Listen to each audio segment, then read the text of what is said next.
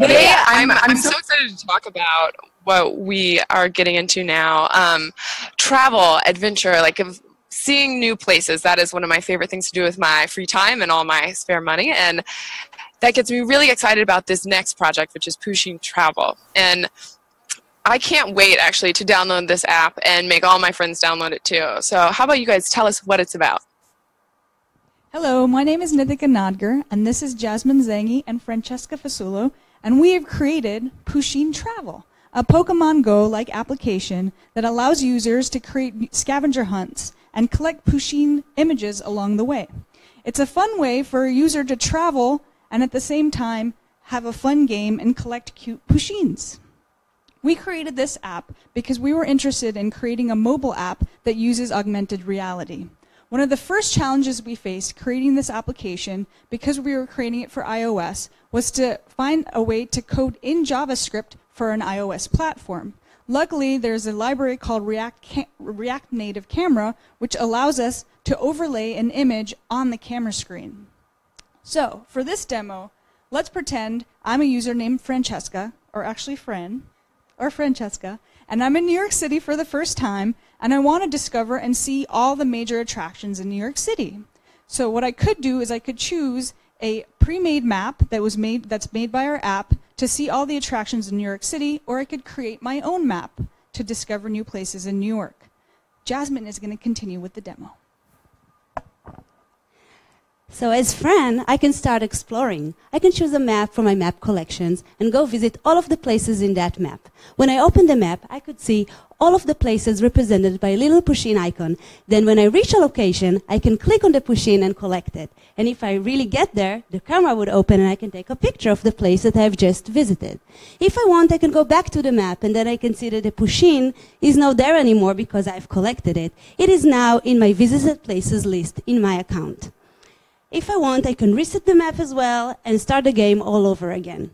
One challenge we have solved here was integrated Firebase database, which is a NoSQL database. We had to implement functionality of constructing JavaScript, complex JavaScript object by associating different JSON data retrieved from the database.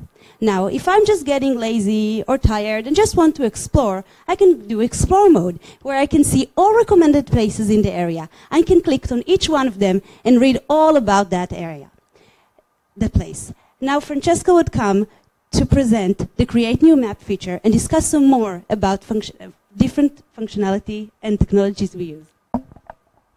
So as a user, I can create my own scavenger hunt list with any places that I think are interesting or I would want to go to. So I can create a map by specifying a name, description, and general location for where I'm going to store all of my items. And then I can click on the map, adding a pin for each location I want to add to my scavenger hunt list. So implementing this functionality was quite challenging, and one of the first challenges we faced was being able to access all of these scavenger hunt list items as the user is walking around wherever they're looking for items in real time. So initially we thought we would do this by calculating the distance between every single item on the scavenger hunt list and the user's current location as they're walking around in real time. So as you can imagine, this process was very data intensive and slow, and it caused our app to lag a lot, so we had to find an alternative solution. To do this, we implemented a library called GeoFire, which allowed us to store places with their coordinates, and as the user gets closer and closer to each place, they have access to that object and they can display it on their map. So this allowed us to only display items on the map that the user is actually really close to and can collect. Another challenge we faced was getting Google Maps implemented into our application. We initially used React Native Maps, and it provided a really easy way for us to use an Apple map. But we found that Apple Maps didn't give us the functionality and styling that we wanted in our application, so we had to find a way to get Google Maps working. And while React Native Maps does provide a way to do this, it's very complicated, and we had to use Xcode, we had to install CocoaPods, and we had to write a couple lines in Objective-C. So that was really challenging because all of those were completely new to us, but we did end up getting Google Maps working, and the styling of our maps is something we're really proud of. So for the front end of our app, we used React, React Native, and Redux. We used Firebase on the back end, and for functionality, we used GeoFire for real-time location querying. We used React Native Animatable and React Native Camera for our augmented reality component of our app, and we use the Trip Expert API to get data for our Explore mode. We're really proud of what we were able to create, and we hope you enjoyed learning more about Pusheen Travel, and thank you for listening.